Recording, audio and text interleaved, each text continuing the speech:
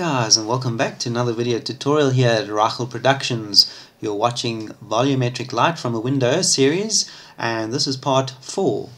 We're working of course on Blender Cycles 2.7, but this is 2.7.5, a test build release. You'll remember in part 3 when we finished off, we had something like this, and I said to you we were now going to improve on this window because it looks very flat and unrealistic. And yeah, that's basically what we're going to be doing today. Let's just recap what we had done so far. Okay, what I've done is I've remodeled everything, so if it looks a bit different, please bear with me. But the reason is, as I said, with Blender 2.7, the initial release, things were getting corrupted. I was losing data on my objects, they weren't being rendered, and my shaders weren't working properly. So if you're having the same problem, I highly recommend downloading this test release or further releases after that, because there's always bugs which need to be ironed out and so on.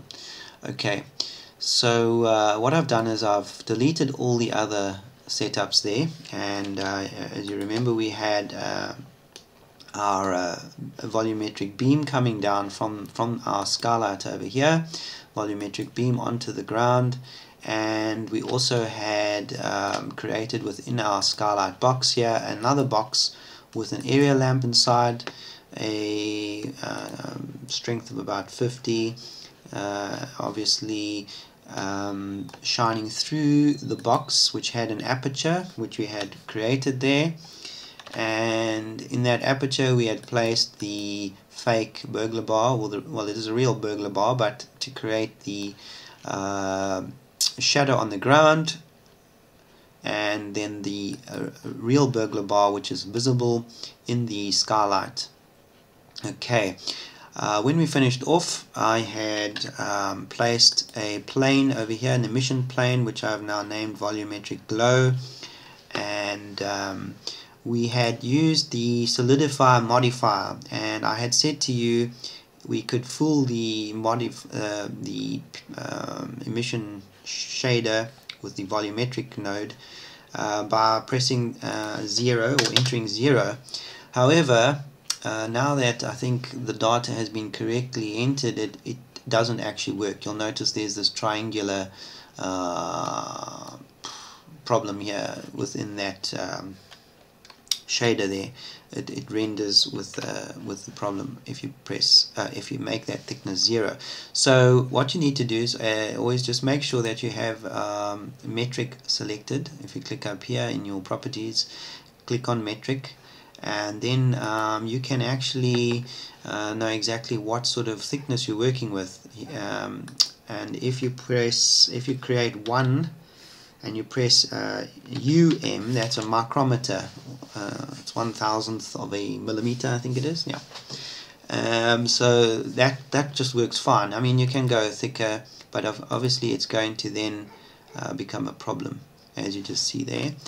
Let's just go back to 1 micrometer, so that works fine.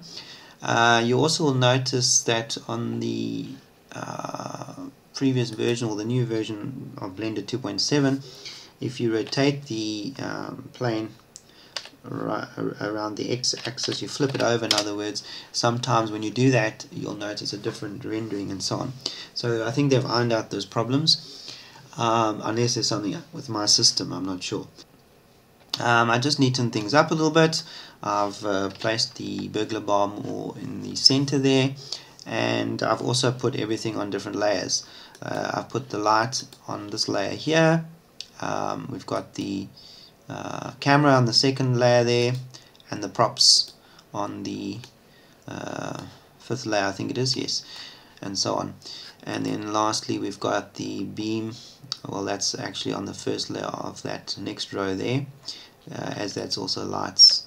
I'll be doing a tutorial on layers shortly, hopefully, how to manage your layers with this kind of thing. Okay, now if you press the top left button or key on your keyboard, you can select all of your layers quite easily, and then you can just deselect the camera. Okay. Right, so let's just have a look. Let's just put up our manipulator widget, pressing Control and spacebar. If we move that emission glow plane, it still renders quite nicely there, so our burglar bar is behind that, but that's not going to really be good enough for us. We want to actually put a plane of glass there with a bit of reflection to it and so on. This is just going to be creating our light source, as it were, and we can place it up there more or less. Okay, now we need to add our plane of glass, so let's do that. I'm going into top mode, top view, sorry, and I'm going to just select select something there, and I'm going to take that away. Press Shift S, and I'm going to say cursor to selected, so that when I add my plane, it'll be there. Let me just deselect this box, pressing A, and Shift A will bring up that plane menu there. I'm going to scale that down. Great, and let me bring up Control spacebar. That'll bring up the manipulator. This now will be our glass, and for the glass I'm not going to use the solidify modifier. I'm going to extrude that plane. So let me do that, pressing Tab, pressing E, and then pressing Z, and then I'm using the down arrow just to bring that there. The thickness of this is quite important. If you make it too let's go into here. If you make it too thick, it doesn't really work very nicely. So I'm just going to use my up arrow, pressing Tab and using the up arrow now. Tab, pressing G, and then the up arrow. Right. Yeah, for now that should be okay. So you can see the plane there with thickness, but let's just get rid of this beam here. Sorry people, let's just move this to this layer over here. That's where everything else is. And then I'm going to deselect my layer with the beam on it. Okay, so we've got the plane of glass there, and obviously it's not transparent, so we can't see through it. So we're going to create some material for that. So let's just click on materials and pressing new, and we're going to change this. Instead of deleting this, by the way, going through cutting that off and deleting it and then adding, you can actually just go into your node manager here, and clicking on that you can just change it to emission or whatever. Now in this case we're going to change it to transparent. There it is. Okay, and then we're not going to work with volume obviously, so we're going to leave that into surface, and I'm going to add now a mix shader, which I'll plonk down there, pressing Shift A each time to bring up the menu, and then I'm going to add in a add shader. Right, the add shader is going to be used between here. Okay, because I'm going to now add another shader, which is the glass shader. Okay, and I'm going to pop that in there. Alright, so now it is working, it's transparent, but what I want to do is actually add some gloss to it. A little bit of gloss just to get extra reflections.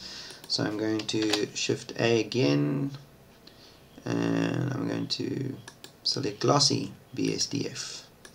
I'm going to pop that in there.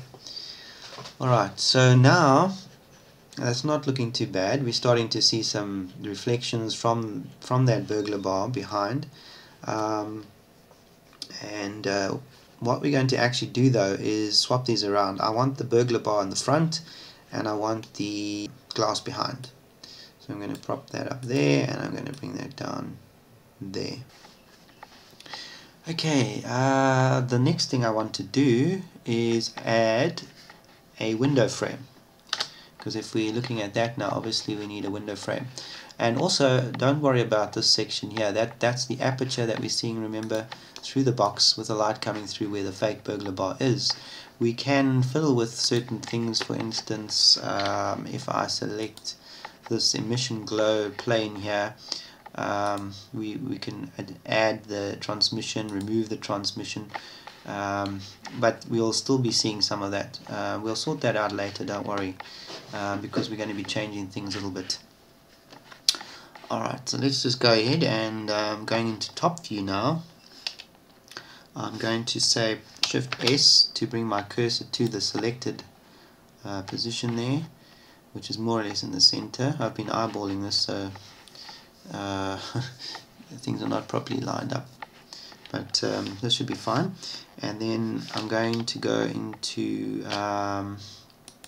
this layer here, and I'm going to press Shift A to bring up a plane. I'm going to scale it down and then just check just check the size of that.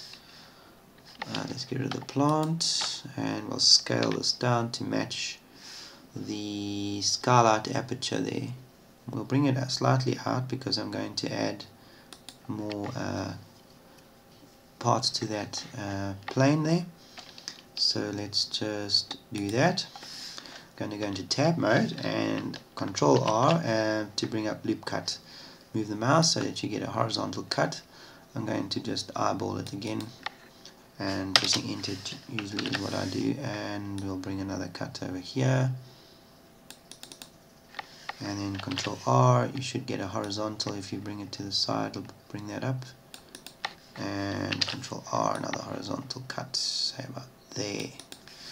Select A, go into front view or side view depending on how you've orientated your scene, and we'll press E and we'll use the down arrow on the keyboard, and that should be fine. Now let's have a look. Yeah, okay, so we will give this a name straight away.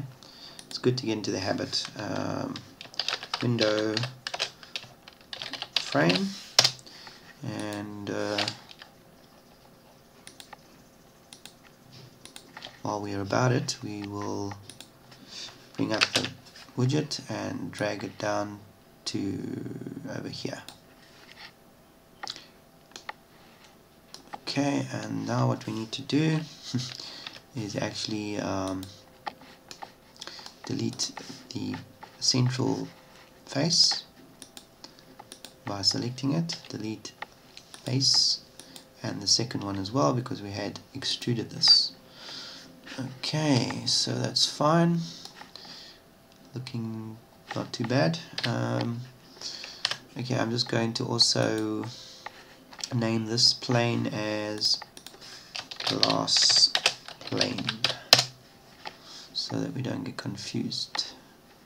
Right, we'll give this a material. We'll give it a material, we'll call it green paint. We could have textured it and give it some wooden texture, but we don't want to go into all that right now. Okay, that should be fine, and I'm just going to bring it down even further. No, bring it to about there. Okay, I'm going to also bring this burglar bar out a bit more, so that it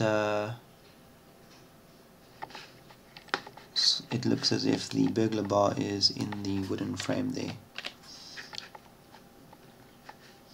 So let's just drag it up a bit. Yeah. Right, and going into that view again, everything's fine there. Alright, the glass frame plane should be in the window frame as well, and we should just center it a little bit more, dragging it across there. Yeah, that should be fine. Now, one thing one has to realize with glass, with the glass shader, is that the refractive index of refraction, IR, affects the way the light is bent, And so what happens is when you're looking through the window from the side, the light has passed through this glass, it's refracted, and it makes this plane appear smaller. So you find that this edge here is appearing as though it ends earlier than it does, and that's because it's smaller.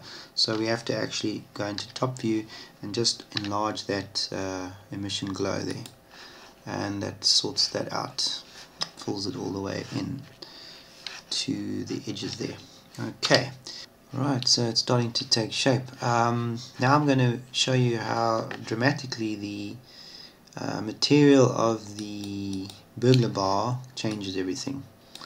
Okay, at the moment we've just got a diffuse shader. Now if I add another node, pressing Shift A, and we're going to insert the shader here, volume shader, glossy shader.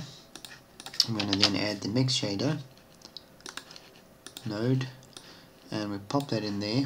You can see immediately how nicely that lifts out and starts looking more realistic. Excuse me. I'm going to change the amount of glossiness a little bit, so you can decide how much. If we go into this view here, take a closer look.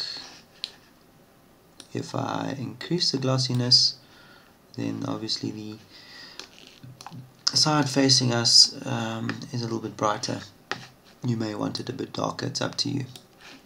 I'm going to leave it about there, that should be fine. You'll notice that there's a bit of black showing, so the skylight is still showing through the edge of the aperture. The window frame is a little bit too wide there, so we're going to scale that, pressing S and X, and we'll just scale that in till that black disappears there.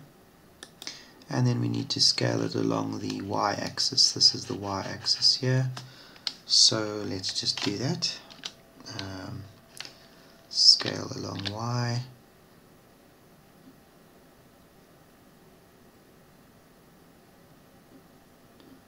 till that aperture is closed. And it's a good idea sometimes also just to deselect that and add a point lamp. Even if it's bright, it just helps to see what's going on in the shadows here. You can see here that that's still a little bit wide, there's a black line there. So let's narrow that frame along the x-axis, S and X. And also our window frame, our burglar bar can be made a little bit smaller. And of course our glass to fit. We will delete that lamp again, and now we have to adjust our mesh here, going to median point. Yeah, it's median point. Okay guys, we've finished with part 4 of this tutorial, basically setting up the window, and in part 5 we will be creating the appearance of the outdoor scene through the window, and I will also be showing you some other settings which will be required. See you next time.